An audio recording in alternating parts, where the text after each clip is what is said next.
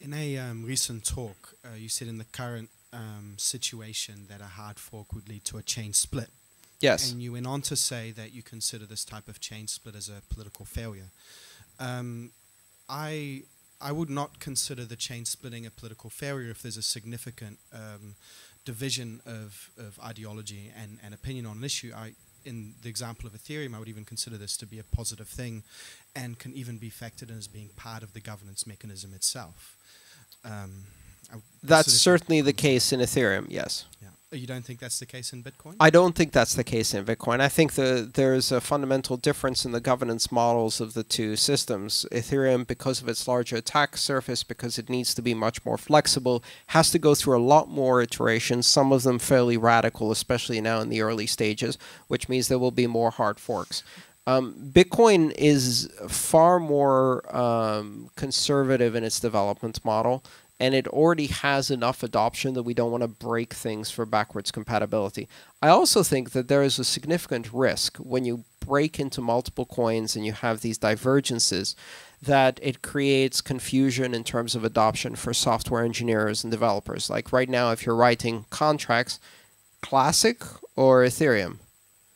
That's going to be, at the moment, it's a fairly easy answer as long as they keep in parallel, in sync, but they're diverging, and they're diverging fast. And at some point, you know, it's a bit like evolution. At some point, the horse and the donkey diverge fast enough that they can no longer interbreed, and what you get if you try to is a mule.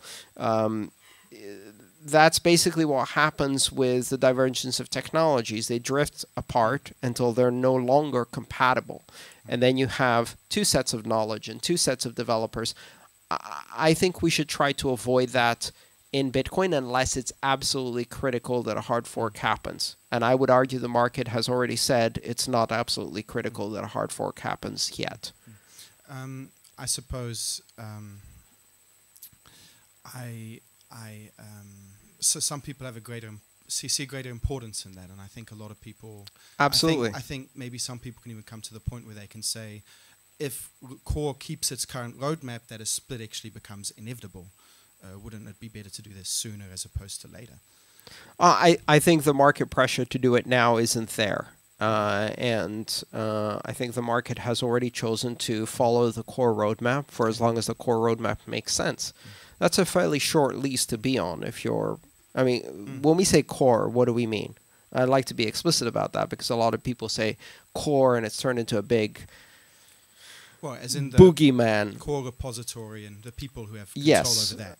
Bitcoin Core is 95% of the development of Bitcoin. It's 95% of the developers of Bitcoin. It's people who have dedicated their lives very often at no pay to do this.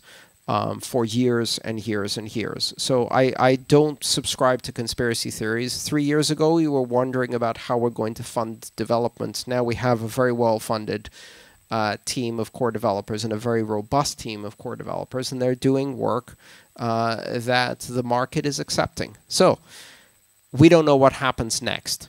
I'm interested to see. I think it would be politically dangerous to attempt to force a hard fork at this stage, but we'll see how it plays out. I, fortunately, don't have to make that decision. I think time will inform our theories very well. Right, exactly. And in hindsight, then we can see whether those theories were correct. And I can tell you that I often have to revise my theories. The first week after the Ethereum hard fork, I was like, oh, this seems to have gone very, very well. This is going to put pressure on Core. And then 4 weeks later, it's not going so well anymore. Now it can be used as an argument for why Core was right to do a more conservative approach. And some other people might say it's an argument for why we should. Yes, exactly. And that's the thing. I mean, this is a system where there's a lot of open debate and people can make choices. And the consensus mechanism on Bitcoin makes sure that when you make those choices, you have to commit your money to that choice. And that makes it very difficult for people to be frivolous. People are not going to simply be voting just for a protest vote. In this case, you're talking about the miners on the network more specifically. But the no, not just the miners, the 5 constituencies of the consensus mechanism: miners, developers, merchant services, exchange services, and wallet designers. Okay. They all have to agree on what the core protocol is. If you have a network of miners who mine without transactions because the exchanges, merchants, and wallets stayed on the other chain, they're mining non-Bitcoin. One fortunate aspect of this mechanism is that investors at least don't have to make that choice, at least not immediately. One of the advantages of the mechanism. Investors don't have to make that choice. If there is a hard fork in any cryptocurrency, that means you now have money on both sides. Yeah. So you can just relax and watch the fireworks and then choose a good time to sell one of them. Thank you.